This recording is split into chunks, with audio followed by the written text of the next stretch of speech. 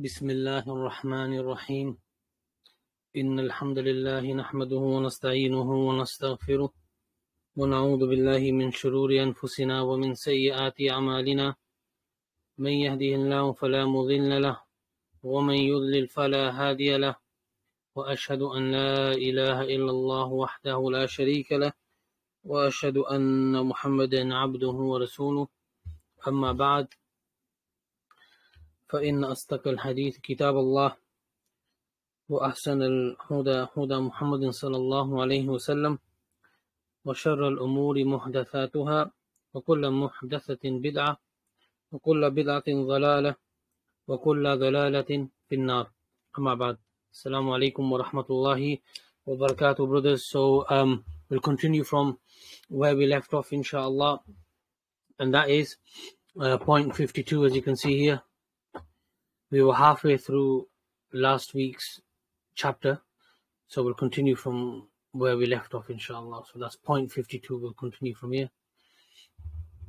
So then, regarding al-ihsan, the Shaykh, he says, قال فأخبرني. So just before I continue, this is the Shaykh's explaining the hadith of Jibreel, or the hadith of Umar. If you remember, we briefly started it last week. So the Shaykh says, قال فأخبرني عن الإحسان.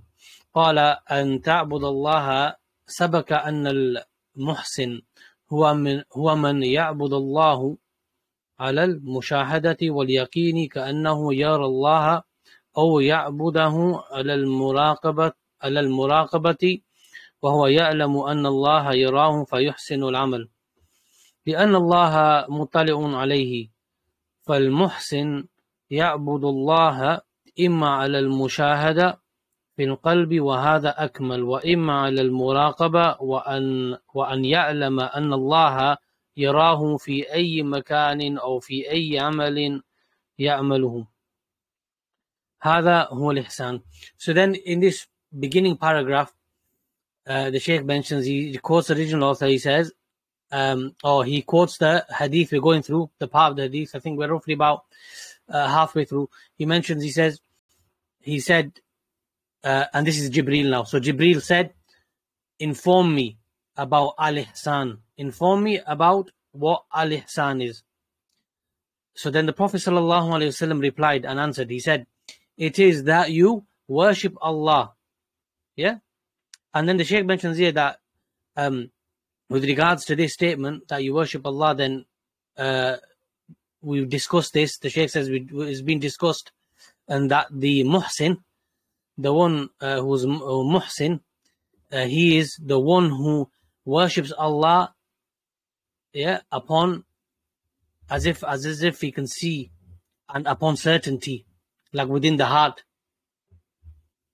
right? And it's as if he can see Allah subhanahu wa ta'ala, and he's in that state when he's worshipping Allah subhanahu wa ta'ala. Or the lower form of ihsan, or the lower level of ihsan, as you all know, is where the person, when they're worshipping Allah subhanahu wa ta'ala, or they're going about their daily lives, they know that Allah is watching them. They know that Allah subhanahu wa ta'ala knows what they're doing. Yeah, wherever they are, Allah is watching, and He knows what they are doing. So they're in that state. As remember from last week, the two levels of al-ihsan. So then the Shaykh continues and he says, so the muhsin, the one who's a muhsin, he worships Allah subhanahu wa ta'ala upon this criteria as mentioned, so as if he can see Allah subhanahu wa ta'ala, although he doesn't see Him, it's as if he can see Him, and this is more complete, as in it's the higher level of al-ihsan, and then the second level, and so the second level is, or the lower level is, where you are in a state where you know that Allah knows everything you're doing. So for example, we're in this circle of knowledge today. We know Allah subhanahu wa ta'ala knows that we are, giving a lesson, we're sharing knowledge, we're learning together as brothers. Allah knows. Yeah. So this is what the Shaykh mentions in this paragraph. So we go on to the next paragraph. Then the Shaykh, he says, قال صدقت فأخبرني عن الساعة أي عن قيام الساعة متى. ولما كان هذا السؤال لا يعلم أحد الجواب عنه إلا الله سبحانه وتعالى لأن قيام الساعة لا يعلم تحديده إلا الله عز وجل. So let's go back. Then we're following on from the hadith. So the brothers who've just joined, we're following on from the hadith of Jibreel. Yeah. So Jibreel, he says to the Prophet sallallahu alaihi wasallam, you've answered correctly the previous question he asked him. He says, Sadaq, you've told the truth. Then Jibreel alayhi salam, he says, inform me about the hour. Yeah, about the hour. You know, the day of judgment. Inform me about the hour. And the Shaykh, he gives a further explanation. He says, i.e., about the establishment of the hour or the day of judgment. When is it going to be? This is what it means. Then the Shaykh, he mentions here, he says to us, he says, when this question was asked, or about this question, nobody at the time knew the answer. Yeah, nobody knows the answer. And we know that nobody knows the answer except Allah subhanahu wa ta'ala. Only Allah subhanahu wa ta'ala knows about the hour. Yeah, when it's going to occur. And the Shaykh says, because the establishing of the hour, the specifics of it, only Allah Azza wa Jal knows that. Yeah. So then the Shaykh continues explaining now. He continues, he says, نحن نعلم أنها ستقوم الساعة لا نشك في هذا من شك في هذا فهو كافر نعلم أنها ستقوم الساعة ولا بد ولكن الوقت الذي تقوم فيه الساعة الله عز وجل لم يخبرنا عنه ولم بينه لنا واستأثر بعلمه قال تعالى إن الله عنده علم الساعة وقال تعالى يسألونك عن الساعة أيان مرساها قل إنما علمها عند ربي لا يجليها لوقتها إلا هو لا يجليها لوقتها إلا هو الذي يعلمها سبحانه وقال تعالى وعنده مفاتح الغيب لا يعلمها إلا هو ومنها وقت قيام الساعة. So let's just stop there and translate that so we can carry on following inshallah. So then the Shaykh, he says, we know that the hour is going to be established. We all believe this, right? We all know that at some point in the future the hour will come. We just don't know exactly when. Yeah. And we don't doubt in the hour. None of us doubt in the hour. We all believe in it. The Shaykh says, whoever doubts in the establishment of the hour, then he is a disbeliever. Yeah. Because remember, that's from one of the 6 pillars of Iman. Yeah. When we go back to the previous lessons. Then the Shaykh, he says, we know that the hour will establish without a doubt. We know it's going to be established. However, the time, for example, that it's going to be established in, then only Allah Azza wa Jal knows this. And Allah Azza wa Jal, He's not informed us or clarified the exact time when it's going to occur. And we know this by Allah's speech, and we read these 3 ayahs as evidence. So if we look at the translation of these ayahs, then inshallah that will clear and clarify it for us as well. So the first ayah is from Surah Al-Luqman, verse 34. So if we go there and read the meaning, then Allah Azza wa Jal, He says, verily Allah, with Him alone is the knowledge of the hour. He sends down the rain and knows that which is in the wombs. No person knows what he will earn tomorrow, and no person knows in what land he will die. Verily Allah is all knower, all aware of things. So that's the whole ayah that we've read. Just particular emphasis on the starting, yeah. So then the next ayah is from Surah Al-A'raf, verse 187. So if we go there and read the translation, they ask you about the hour, day of resurrection. When will be its appointed time? Say, the knowledge thereof is with my Lord alone. None can reveal its time but He. So that's focusing on the starting of the ayah as well. So it's becoming clear to us now, and what the Shaykh has explained to us. Then if we go to Surah Al-An'am, verse 59, the final ayah that was quoted, then the meaning of that ayah here is, and with him are the keys of the ghaib, all that is hidden. None knows them but he, and he knows whatever there is in or on the earth and in the sea. Well, we'll read the whole ayah. Not a leaf falls, but he knows it. There's not a grain in the darkness of the earth, nor anything fresh or dry, but is written in a clear record. So that's clear for us, alhamdulillah. So let's continue. So then the Shaykh, he says, Qala Jibreel. So we're going back to the hadith now and continuing. So the Shaykh says, Qala sallallahu alayhi wa sallam li Jibreel. Mal mas'ul anha bi'ilm min as-sa'il. أي أنا وأنت سواء لا نعلم متى تقوم الساعة. الله جل وعلا لم يطلع على هذا لا الملائكة ولا الرسل ولا أحدا بل استأثر بعلمها سبحانه وتعالى. So in this paragraph then, this concludes from what the Shaykh had mentioned in the book. So the Prophet ﷺ, he replies in response to Jibreel alayhi salam, and he says, the one who's being asked, nor the one who is asking, knows about the hour. And then the Shaykh goes on to explain that it's clear what it means, but the Shaykh explains further. He says that nor the person who's being asked, and nor the one who's asking knows the hour, that nobody from the creation knows, only Allah subhanahu wa ta'ala knows, as mentioned in those 3 ayahs as evidence previously. So then we move on to the 53rd point in this chapter, or in the book, and we're still continuing with this chapter, so inshallah bear with me. So then the Shaykh goes on to say, he says, قال أخبرني عن أماراتها. الأمارات جمع أمارة وهي العلامة، أما الإمارة بالكسر فهي الولاية. So the Shaykh, he says here that then Jibreel alayhi salam in this hadith, he says to the Prophet, he says, inform me about its signs, i.e. about the signs of the hour. And then the Shaykh, he gives us some benefit in terms of the linguistic meaning of the word al-amarat, and he says that it's the plural of the Arabic word amara, meaning sign.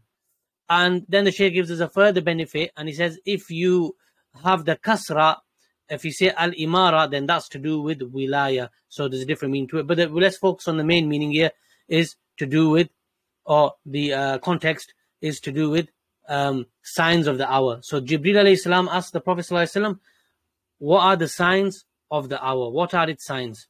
So then the Shaykh goes on to say, says, أخبرني عن أماراتها أي العلامات التي تدل على قرب قيامها.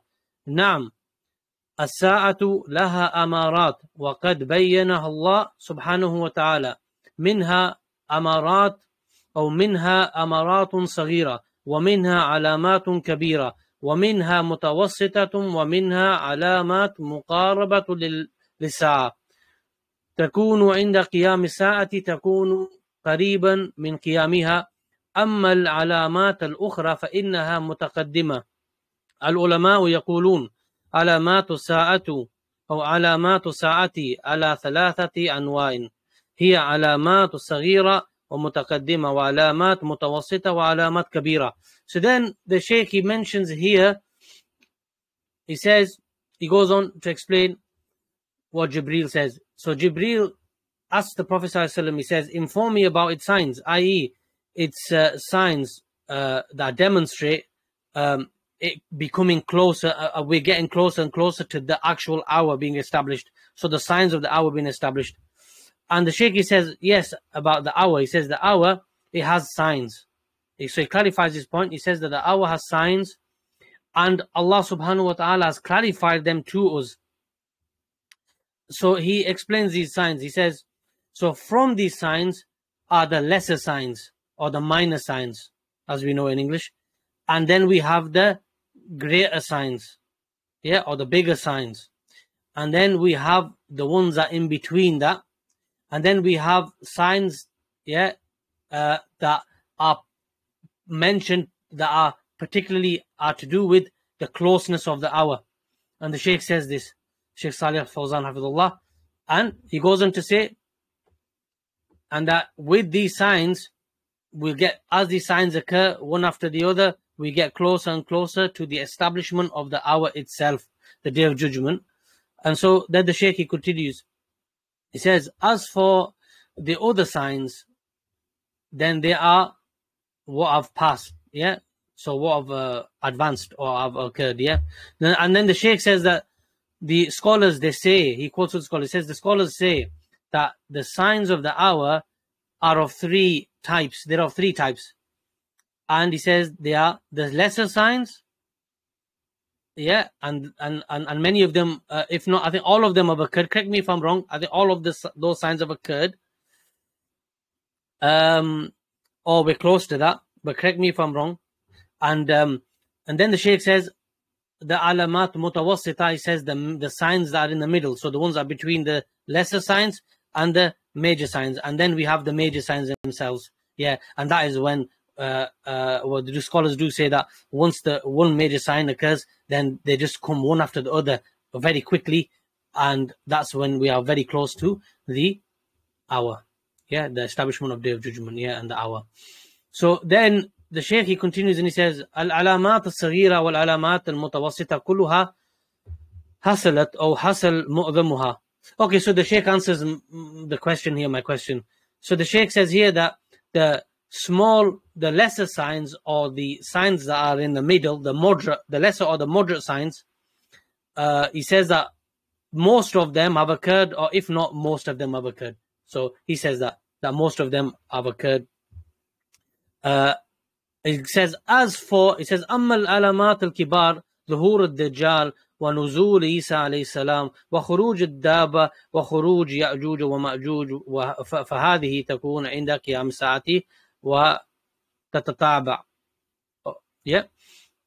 So the Shaykh says here, as for the greater signs or the major signs of the Day of Judgment or the hour, then they are, the appearance of the Dajjal, the appearance, the descending of Isa alayhi salam, the coming out of the Dabatul Ard, the beast, yeah, that's going to tread on the earth, and the coming out or the appearance of Ya'juj and Ma'juj, yeah, Ya'juj and Ma'juj. And the Shaykh says that these are from the major signs, and when they do occur, they just come one after the other, and they're in that order that he's mentioned it to us. Hafidullah. So then we move on in the hadith of Jibreel. The Shaykh, he says, قال أخبرني عن أماراتها ولما كانت أماراتها معلومة أجابه الرسول صلى الله عليه وسلم قال أن تلد الأمة ربتها. هذا من علامات الساعة. الأمة هي المملوكة وربتها سيدتها. So let's stop there because we'll start a new point. So the Shaykh, he says here, so he's asked, so now Jibreel alayhi salam asks the Prophet sallallahu alaihi wasallam, he says in their dialogue, so he says to him, sallallahu alaihi wasallam says to him, inform me about its signs. Right, as mentioned earlier, the Shaykh gave us a broad answer. So going back to the hadith, the Shaykh says that the Prophet ﷺ answers Jibreel alayhi salam, and he says that one of the signs, he mentions one of the signs is that when the slave or a slave woman, right, gives birth to her master, and the master here is being mentioned in the female tense, yeah, in the female, yeah, in the feminine, right? So when the female as a slave gives birth to her owner, so to speak, an owner, and in the owner is in the female tense, yeah, the feminine. So the Shaykh, he says here, and the Shaykh says these are from the signs of the hour, that the about this hadith. He will explain. I'll mention this bit here because he's going to explain in more detail shortly. So we'll just hang on. So going on to point 54, the Shaykh says, قال الشراح معناه والله أعلم أنه في آخر الزمان يكثر التسري يعني يكثر وطع الإماء أي المملوكات فيلدنا بنات تكون بنتها حرة وتكون سيدتها لأمها ومالكة لها. وقيل معناه أنه يكثر الوقوق فتكون البنت كأنها سيدة لأمها. So then here's the explanation. So the Shaykh says that the scholars who explain this hadith, they say that the meaning, they say, Allah knows best with regards to the meaning. They begin with this. They say Allah knows best with regards to the meaning. However, what they have gauged from this hadith and the understanding they've taken from it, in accordance with the Quran and the Sunnah, is that towards the end times, a woman, she'll be a free woman. She'll be a free woman. Like how the women are now free women, free men were free women. She'll give birth to a daughter. Of course, it's a daughter, but it'll be as if that the free woman, the mother, is enslaved to this daughter. And the Shaykh says that this is, for example, like where the daughter in this situation won't listen to her mother, will override her and bypass her in everything, won't be good to her, will tell her what to do, and these sort of things. Yeah. So as if the mom has become a servant. Yeah. This is what the meaning's been extracted from this hadith. This is what the Shaykh has mentioned to us. So then the Shaykh continues and he says, وَأَنْ تَرَى الْحُفَاةِ هذه العلامة الثانية. Then the Shaykh, he continues, he says, الحفاة الذين ليس لهم نعال من الفقر والفاقة، العراة الذين ليس لهم لباس، العالة الفقراء. So then the Shaykh, he says here that you'll also see al-hufat, and he explains this, what these three things are. So he goes on to say that those who don't have shoes, don't have shoes to wear, for example, from their poverty and such. He also says al-urat, it's as if the people as if they're not wearing any clothes, or they don't have any clothes. And al-ala, well, that refers to poverty, or being poor. These are from the signs as well. So then the Shaykh continues, he says to us, he says, رعاء الشاء جمع راء الذين يرعون الأغنام، هؤلاء كانوا في الأصل في البراري في بيوت ينتقلون من محل إلى آخر، وفي آخر الزمان يستوطنون في المدن ويبنون القصور والعمارات الشاهقة. هذا من علامات الساعة إذا تحولت البداية إلى حاضرة، وصاروا يتطاولون في المباني أو البنيان ويتباهون بها وينمقونها وهم ليس من عادتهم، ويتحولون إلى أغنياء، إلى أصحاب ثروة وأصحاب مظاهر. هذه من علامات الساعة. So in this paragraph, the Shaykh also mentions about, the easiest example has been given many times before, and I will use that as well, is what we see now, like in the Arab lands in the Middle East. Before, they were like Bedouins, all the cared about with their animals, and they were, for example, like travelers. They lived in tents. They moved from one place to the next. But now you can see that what they do is actually not from their culture. So, for example, building tall buildings, and the tallest buildings are within the Middle East. They're competing in building tall buildings, which has actually nothing to do with their culture. Why they're doing it, But anyway, the Prophet ﷺ said that all those years ago, and we're seeing this with our own eyes now. The tallest buildings are within the Middle East, as we all know.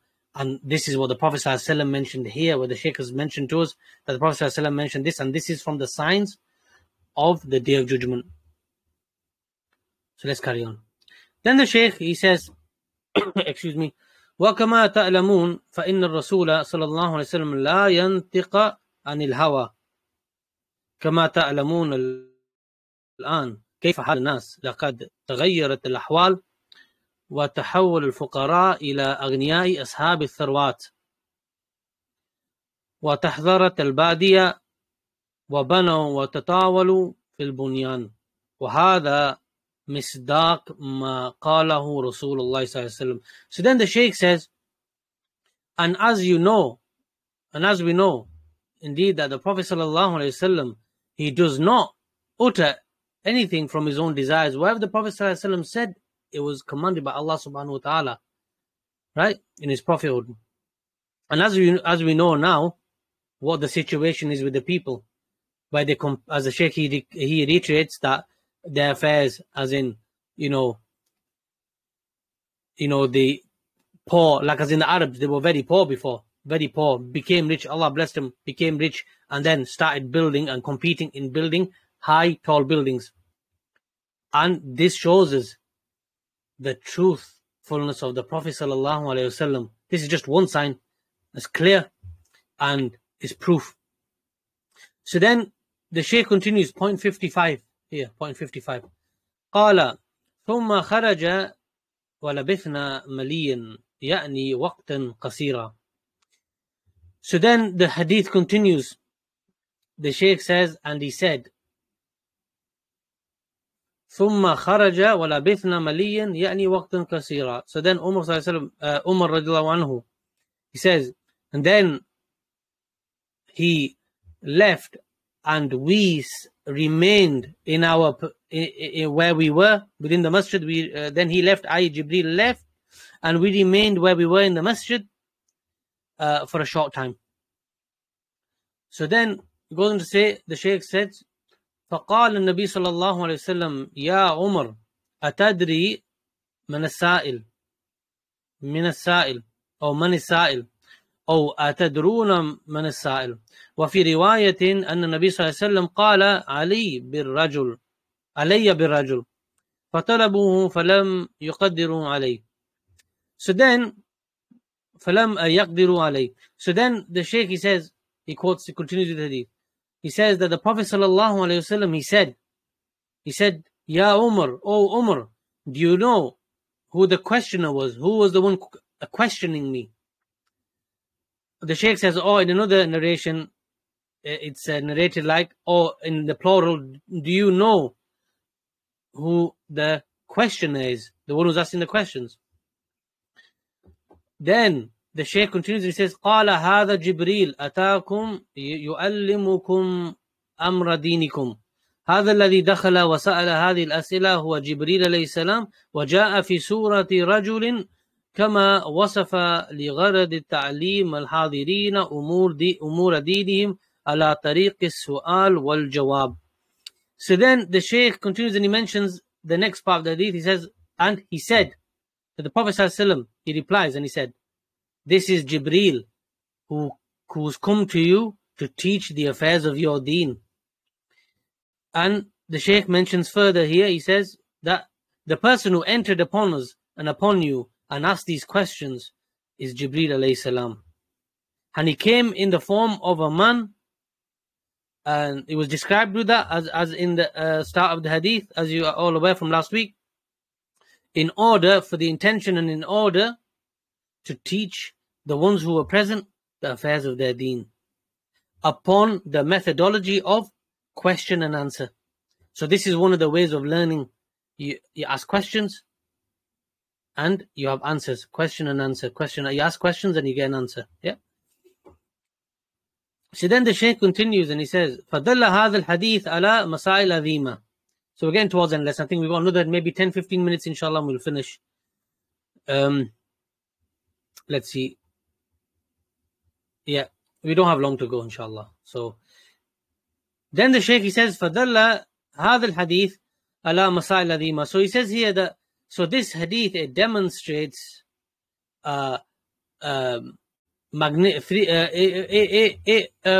demonstrates magnificent affairs or situations or great affairs, which he will explain to us inshallah.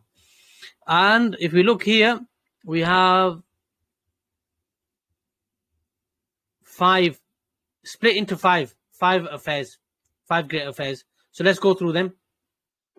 The Shaykh says, Al-Ula أن الدين ينقسم إلى 3 مراتب الإسلام والإيمان والإحسان كل مرتبة أعلى من التي قبلها وأن كل مرتبة لها أركان.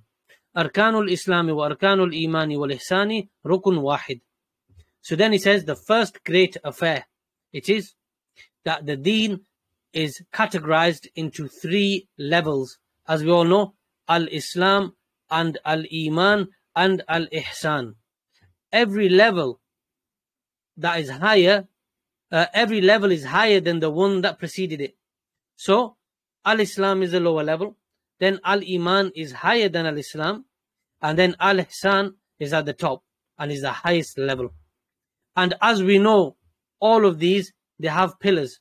So, Al-Islam has pillars, 5 pillars. Al-Iman, as we all know, has 6 pillars. The 6 pillars of Iman. And Al-Ihsan, as the Shaykh mentions here, has 1 pillar, which is explained previously. Then we move on to the second affair, major or great affair. الثانية فيه التعليم بطريق السؤال والجواب، وهذه طريقة تعليمية ناجحة لأنها أدعى للانتباه وتلقي العلم، كونه يسأل ويتهيأ ذهنه ويتطلب الجواب ثم يلقي عليه الجواب وهو يطلع إليه، يكون هذا أثبت. So then the Shaykh, he goes on to say that the second affair here, it is about teaching by way of asking a question and receiving an answer. Question and answer. Question and answer.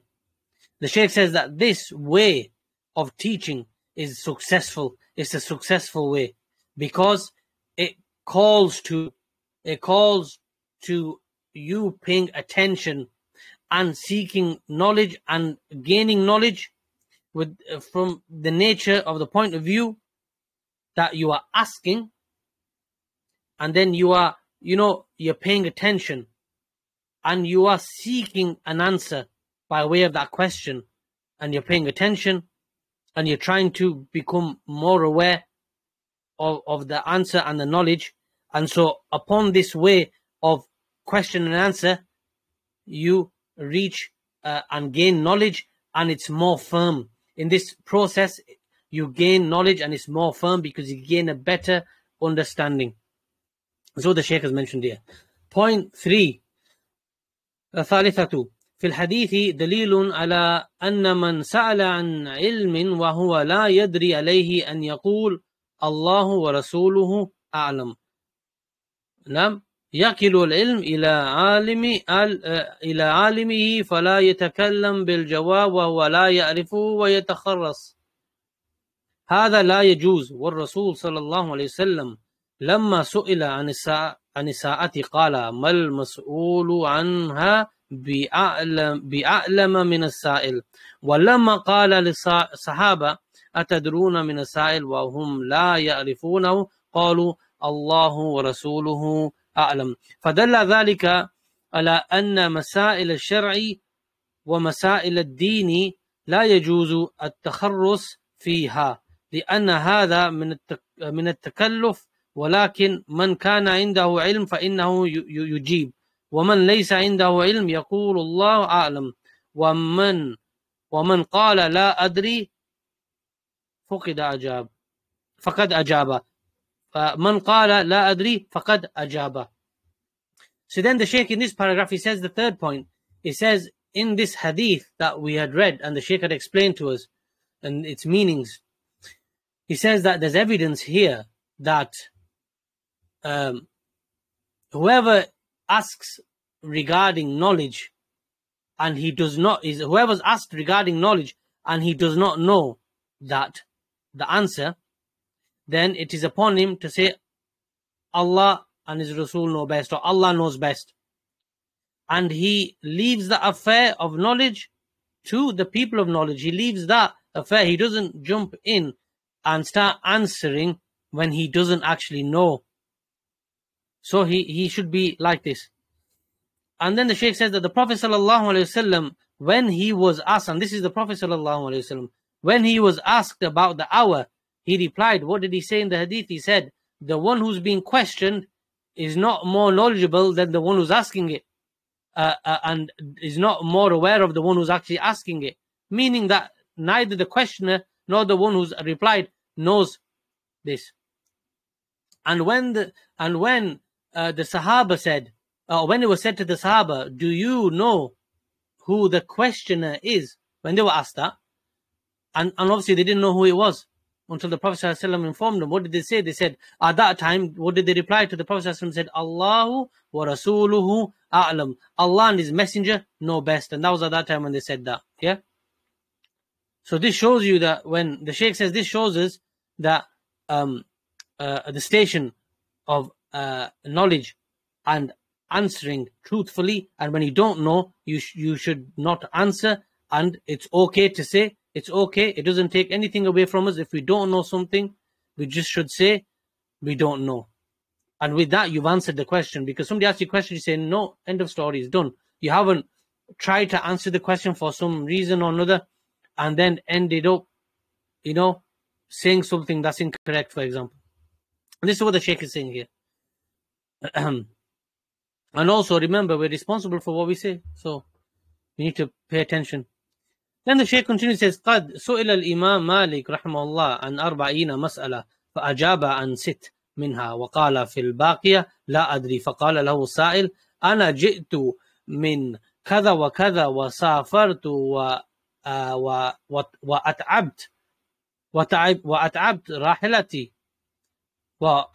راحلتي وتقول لا أدري. قال اركب راحلتك واذهب إلى البلد الذي جئت منه وقل سألت مالكا فقال لا أدري. هذا ليس عيبا أن الإنسان إذا كان لا يعرف الجواب في الأمور الشريعة أنه يقول لا أدري ولو كان عالما. الرسول صلى الله عليه وسلم قال ما المسؤول عنها بأعلم من السائل. So then the Shaykh mentions in this paragraph regarding Imam Malik rahimahullah, the Shaykh, he says, Hafidhullah says, that Al-Imam Malik, he was asked, may Allah have mercy upon him, he was asked about 40 affairs,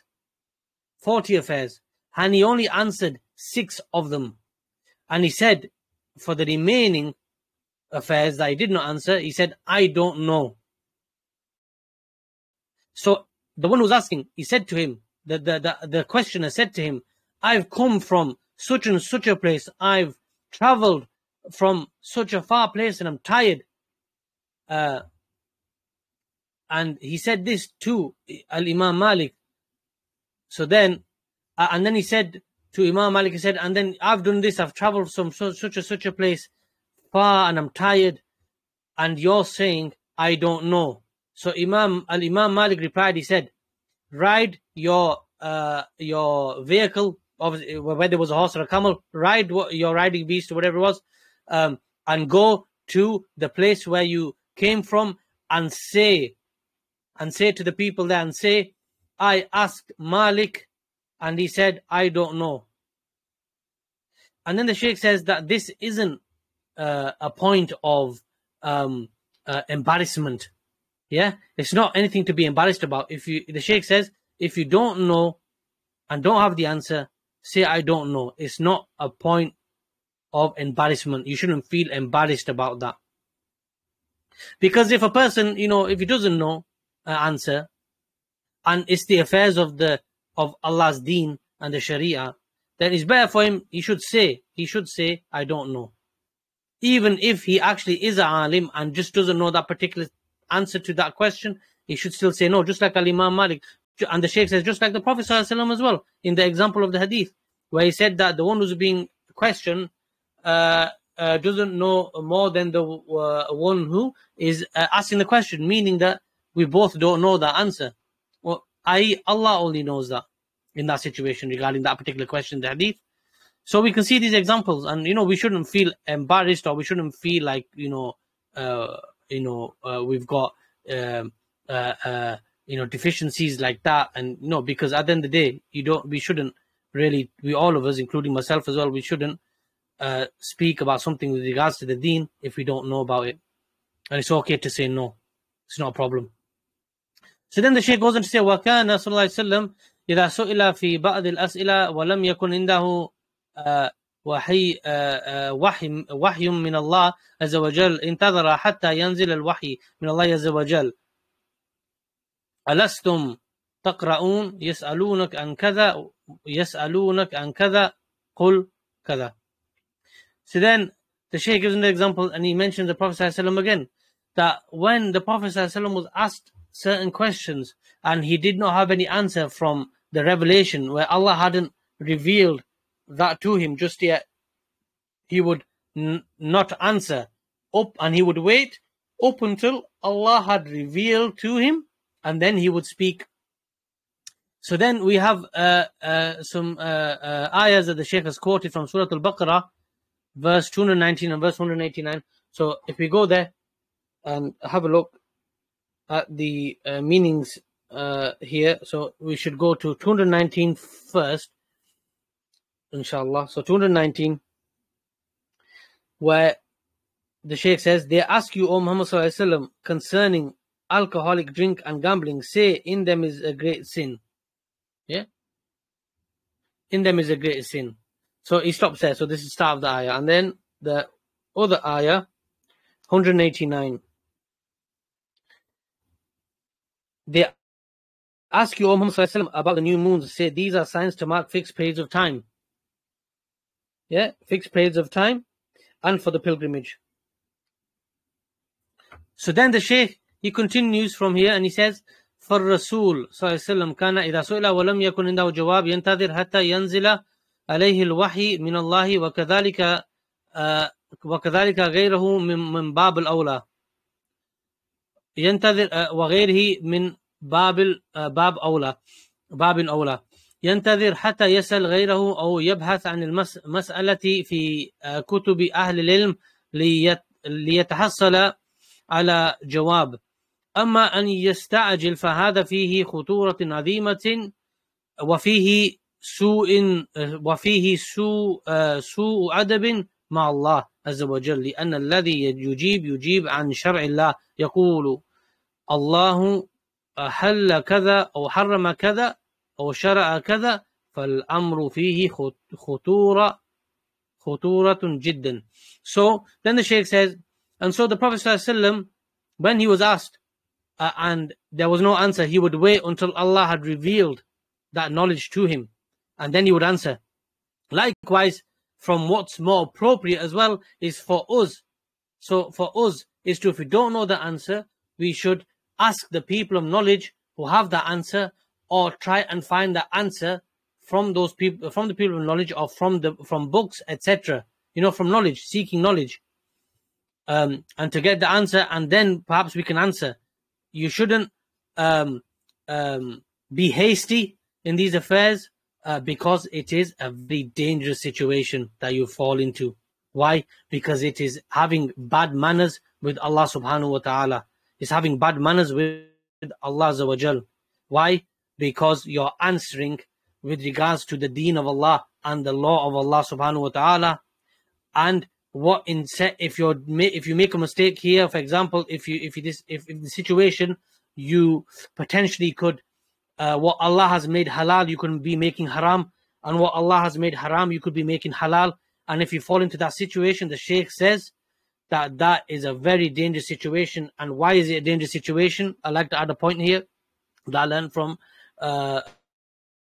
another scholar, Shaykh Abdul, mentions, I think it was in the same book, explanation of the same book, or with regards to Aqidah, that and Tawheed and Shirk, that if you make something halal which Allah has made haram and vice versa, then you are bringing yourself to the same level of Allah. And what does that mean? That means that you are making a rival, you're making yourself a rival to Allah, which means that you're entering in the fold of major shirk, which ultimately, as we all know, means that we leave the fold of Islam. So that's why the Shaykh here has mentioned it's extremely dangerous situation that you could be in. So we need to be sensible and smart about how we go about answering questions, especially when it comes to the deen. You know, it's okay to say no. if you don't know, and go find out the answer, or ask the people of knowledge to gain the answer. And there's no harm in that, and that's the better way. That's what the Shaykh mentions here. The fourth mas'ala, the fourth affair, المسألة الرابعة المسألة الرابعة في الحديث دليل على آداب المتعلم جبريل وهو سيد الملائكة يجلس بين يدي الرسول صلى الله عليه وسلم وهو يسند ركبتيه إلى ركبتي الرسول صلى الله عليه وسلم ويضع يديه على فخذيه يسأل بأدب. هذا من أجل أن يعلم الناس كيف يتأدبون مع العلماء. So this is a very important point, and it's quite a beautiful point actually. So the Shaykh says, in the fourth affair, he says, in this hadith, there's evidence, with regards to the etiquettes of seeking knowledge and learning. What are they? Where Jibreel alayhi salam himself, as we know, he is the head of all the angels. He's the best of them, the head of them. And in this hadith, he is sitting in front of the Prophet sallallahu alaihi wasallam with his knees touching the Prophet sallallahu alaihi wasallam's knees, his two hands on the two thighs of the Prophet sallallahu alaihi wasallam. And this shows us etiquette in seeking knowledge with this beautiful approach. And this is in order, the Jibreel alayhi salam did this in order that we as the people, when this knowledge reaches us, that we know how to deal with the people of knowledge, how to deal with the scholars, and how we should go about approaching them, etc. as well, in this beautiful way, in a beautiful, friendly, learning approach. So this is what the Shaykh has mentioned here. Then the Shaykh says, هذا بعض ما يدل عليه الحديث وفيه. So this is some of what the hadith points towards as well. So he says the fifth affair. He says مسألة خامسة وهي بيان بعض العلامات الساعة. ذكر علامتين: أن تلد الأمة ربتها. وبعض العلماء يقول معنى أن تلد الأمة ربتها أنه يكثر العقوق في آخر الزمان حتى تصبح البنت كأنها سيدة على والدتها تأمرها وتنهاها وتغلظ عليها. So the last paragraph here in this page is where the Shaykh mentions here, it says the fifth affair, and he says to us, and it is some of the signs of the hour, or clarifying some of the signs of the hour. So two of those signs were mentioned, right? About the mother giving birth to her master, as in the feminine tense. So her daughter, for example, in this situation, the scholars say, where the Shaykh has reiterated to us, it means that where, for example, the daughter is basically overriding her mother. Her mother will say something, she will do something else. She will also not listen to her mother. She will force her mother to do things. She will prevent her mother to do things, and these kind of things. So in essence, she becomes like the owner of her mother. She becomes the chief, right? And we know that that's not the way it should be. And also that she will be severe upon her mother. So these are all bad qualities. And I'm sure we've all heard stories and maybe experienced this firsthand even, about these situations happening. And this is one of the signs of the Day of Judgment, as the Shaykh mentioned.